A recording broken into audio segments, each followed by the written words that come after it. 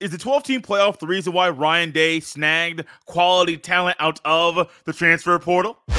You are Locked On Buckeyes, your daily podcast on the Ohio State Buckeyes.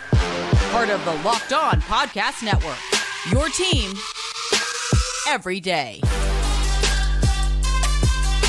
2024 brings a lot of new things to college football, one of them being a new playoff format, and I think that's a big reason why Ryan Day used the portal this year the way that he did. Welcome in, Buckeye fans, to a Thursday edition of Locked On Buckeyes here on Thursday, January 25th in the year 2024. I'm your host, Jay Stevens, also the host of the Jay Stevens Podcast, and today's episode is brought to you by FanDuel. Make every moment more. Right now, new customers get $150 in bonus bets guaranteed when you place a $5 bet. Visit FanDuel.com/lockedon to get started. When any person that is a college football fan hears 12-team playoff or simply playoff in general, they're going to be some thoughts that go through their head. They might be in favor of the new format. They might be strongly opposed to the new format, but whatever it is, that word playoff, 12-team, 4-team, 8-team, 16-team, whatever it is, the playoff word brings different emotions to us and thoughts into our head. And I think and I believe Ryan Day had the playoff in mind when he decided to go out there in the portal to get a lot of quality players to bring them to Columbus. Ryan Day has used the portal in a different way than normal this offseason, and I love it. I love what he has done. You go out there and get a kid from a local school in Ohio College in the Ohio Bobcats, a tight end, Will Kekmarek. What do you have? No more Cade Stover. Do you think G. Scott Jr. is ready to start? Maybe you do, maybe you don't. I don't really think he is, but maybe this offseason he can prove that. There's more competition there for that to happen. Jelani Thurman, do you believe in him or do you not believe in him? I mean, he was a true freshman, so I don't really know what to expect when he's on the field consistently full-time. So go out there, get somebody, done a little bit, prove it himself, and bring that guy up to the Buckeyes level. Go out there and get another running back. What did you have this year? Mayan Williams off to the NFL. Evan Pryor hit the portal. Chip Trainum hit the portal. You got two of your top five backs from last year are still on the team. Dallin Hayden, redshirted. Travion Henderson, injury prone. So what do you go out there and do?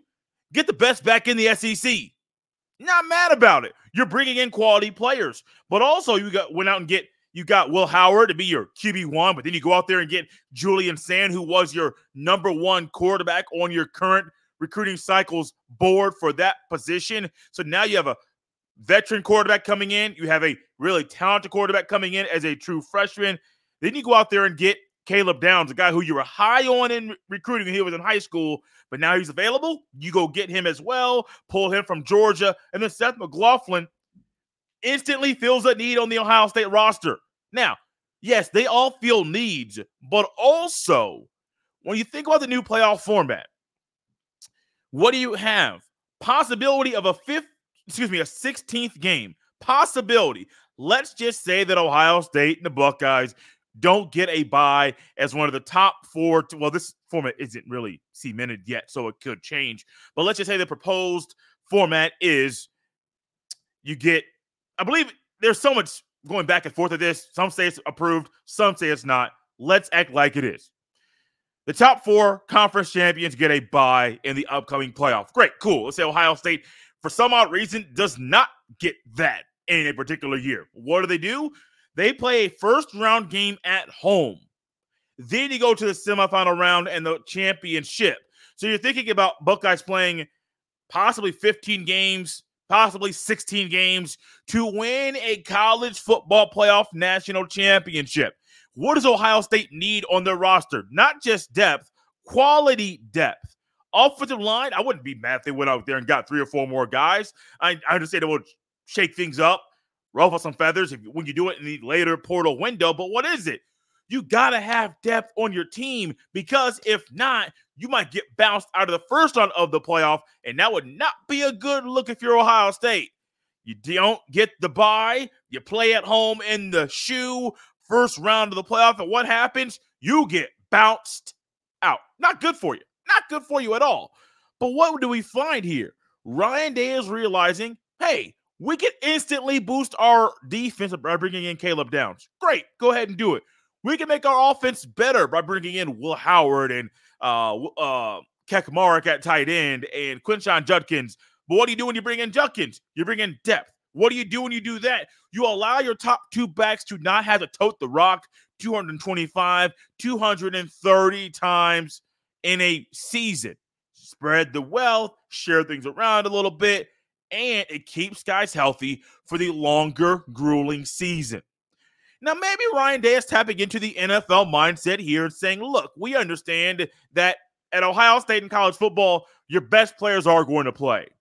But what do you find in the NFL? Now, I'm not just saying with the backup quarterback fiasco, and well, it's not really fiasco. How many backup quarterbacks are playing in the NFL right now, which is a high mark? It's happened before. I have my own thoughts about that I don't have enough time here during this show to discuss, but I do see a trend in the NFL that there are a lot of backup quarterbacks playing for whatever reason. A lot of it is due to injury. When you think about the NFL and how there are now 17 regular season games, almost lost track. It's been 16 most of my life, and now it's 17 regular season games with the thought that eventually, probably within the next 3 years, no later than 5, it'll be 18 regular season games. And what are we looking at?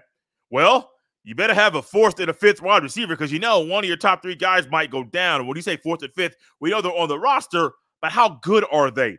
What kind of quality athlete are they? What kind of quality player are they? What do they bring to the table when they are on the field? Same thing goes with the offensive line and with the defensive line and linebackers. You got to add depth. You have to bring in more quality players. Now, it's a benefit if you're able to go out there and get Will Howard and go out there and get Julian Sain and go out there and get Judkins and the others. It's a benefit for you to be able to do that. But at the same time, I do think, one, because it was Michigan. Talk more about that situation, what's going on in Ann Arbor later in the show. One cause is Michigan losing 3 straight years to them, being 1-3 against your rival. That's not good. No Big Ten Conference championships since 2020. That's not good.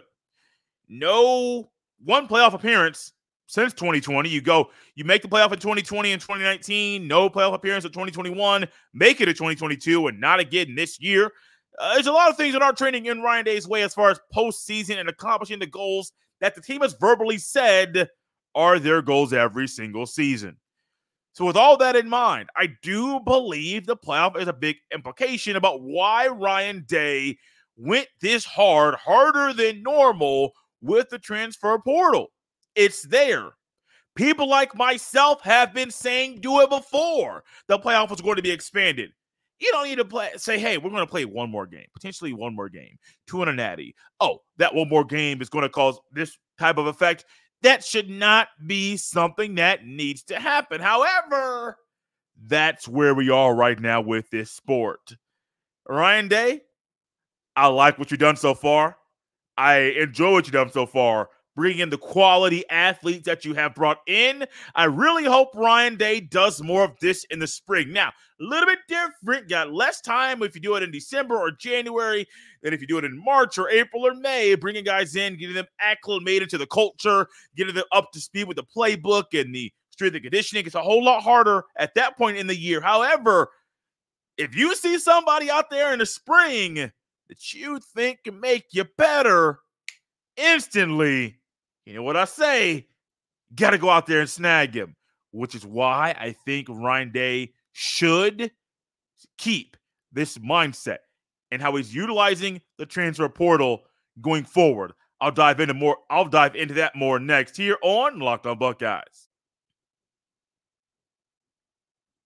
This episode is brought to you by eBay Motors. Passion, drive, and patience. What brings home the winning trophy is also what keeps your ride or die alive. eBay Motors has everything you need to maintain your vehicle and level it up to peak performance. From superchargers, roof racks, exhaust kits, LED headlights, and more. Whether you're into speed, power, or style, eBay Motors has got you covered. With over 122 million parts for your number one ride or die, you'll always find exactly what you're looking for. And with eBay Guaranteed Fit, your part is guaranteed to fit your ride every time or your money back. Because with eBay Motors, you're burning rubber, not cash. With all the parts you need at the prices you want, it's easy to turn your car into the MVP and bring home that win. Keep your ride or die alive at ebaymotors.com. Eligible items only. Exclusions apply. eBay guaranteed fit only available to U.S. customers. This episode is brought to you by Billiards Plus. Billiards Plus has the best selection of pool tables, game tables, shuffleboard tables, and more. And the best service in Central Ohio. Billiards Plus also has more cues than anyone in Ohio. They can fix your billiards woes in their shop that is on site. They're truly the class of their field. Everything you need for in-home and backyard entertainment is at Billiards Plus. Billiards Plus carries the best pool tables from Brunswick, Alhassan, Canada, billiards, and more. And the grills, whether you like charcoal, like myself, or gas or wood-fired, Billiards Plus has the perfect set for all grillers. They are family-owned and operated, and when you talk to the staff at Billiards Plus, you know you're talking to an expert who won't steer you wrong. No matter the season, Billiards Plus has you covered for all your indoor and outdoor entertainment needs. Kenny, Sarah, and the whole staff will always go above and beyond to give you the best customer service in the industry. And check out some of their new games in stock now. Billiards Plus, visit their showroom on Dublin Center Drive in Dublin.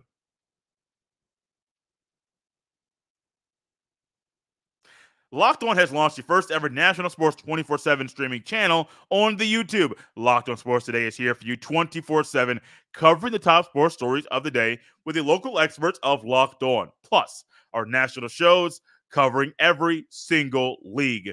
Go to Locked On Sports Today on the YouTube and subscribe to the first ever national sports 24/7 streaming channel found only at the Locked On Podcast Network, your team every day.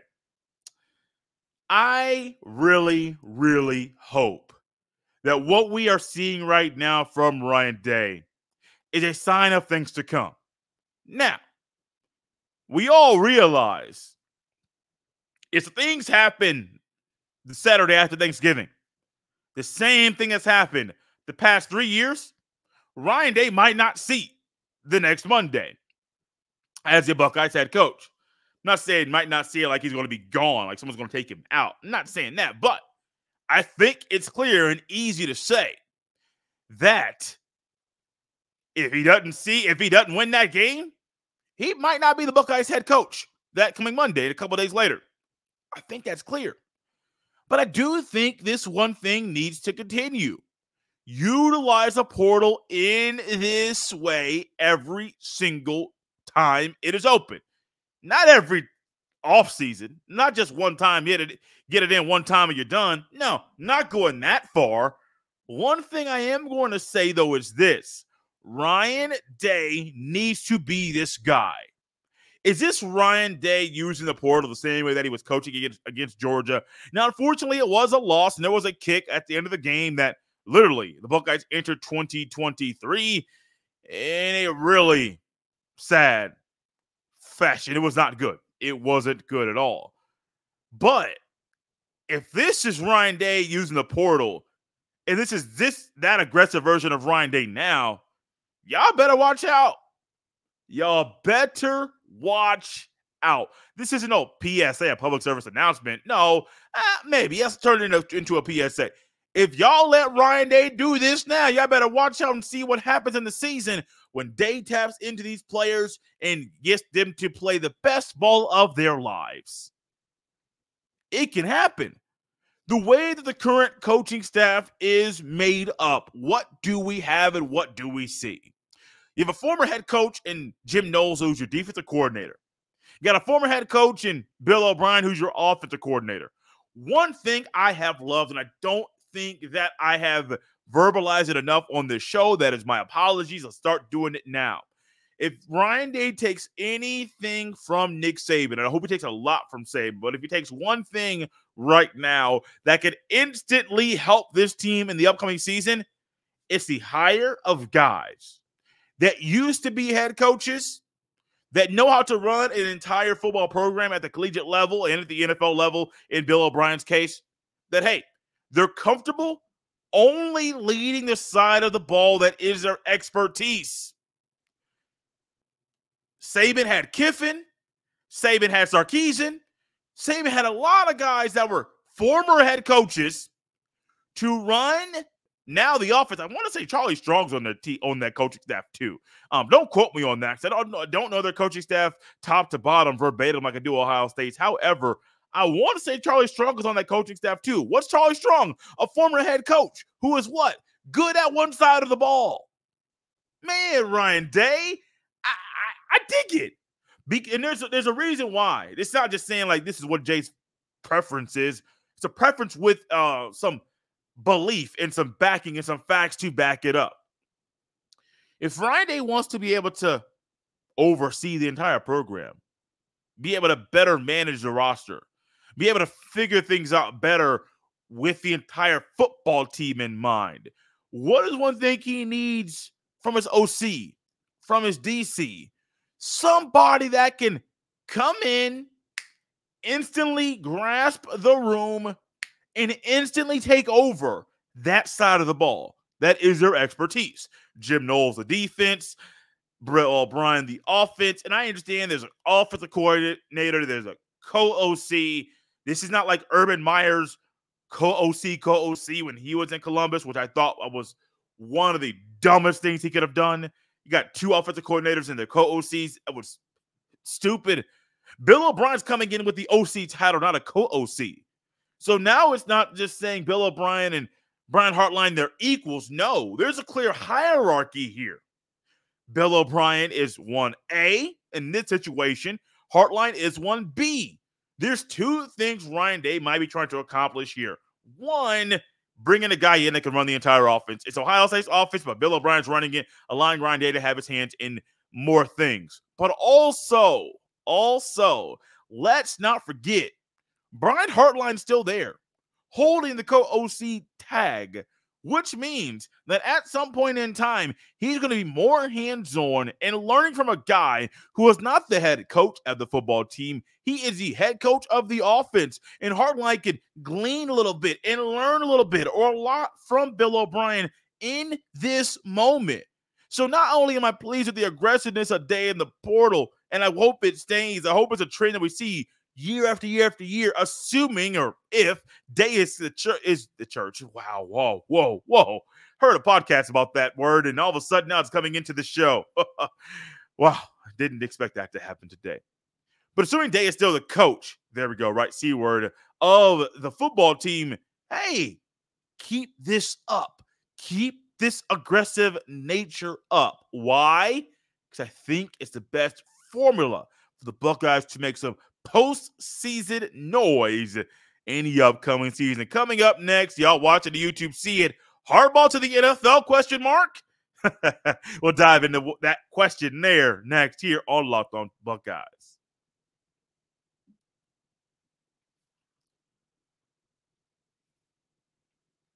Jimbo is gone. Not Jimbo Fisher. It's Jimbo Harbaugh. Every time I think about Harbaugh and his annoyance and some of the things that he does, I just say Jimbo. It's just what I do. Sometimes he says things, I think Jimbo. Sometimes he does things, I think Jimbo. I don't know, just the word that comes to my mind.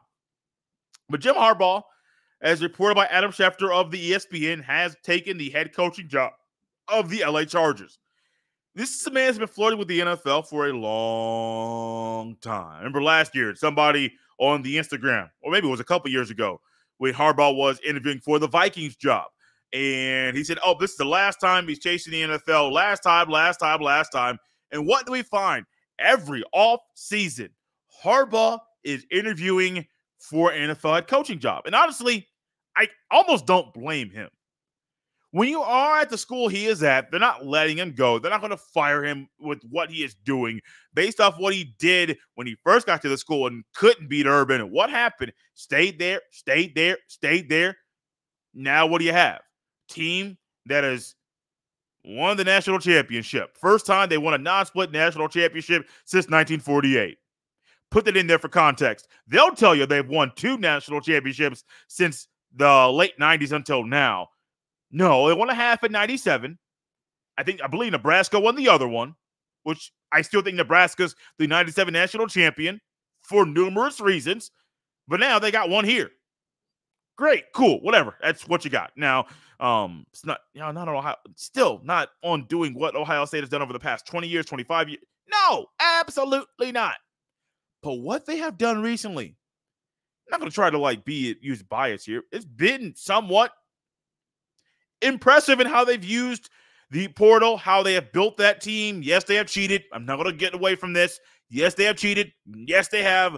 But Harbaugh to the NFL seems like it's a good fit. I think Harbaugh is going back to the NFL for a few reasons. He wants to be there, doesn't have the restrictions that he has at Michigan as far as roster management and NIL and talking to boosters and all of those things, transfer portal, the recruiting. You don't have a lot of those things at the NFL level. I think he's an NFL coach. His brother John, who actually the Chargers and the Ravens are going to play in the upcoming season.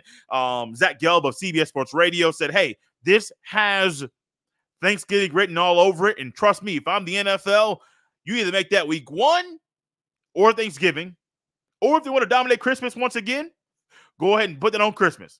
Whatever you got to do to put the Harbaughs on prime time, go ahead and make that thing happen. What does this mean for Michigan? What does it mean for Ohio State? Am I pleased Harbaugh's gone? Absolutely. Yes.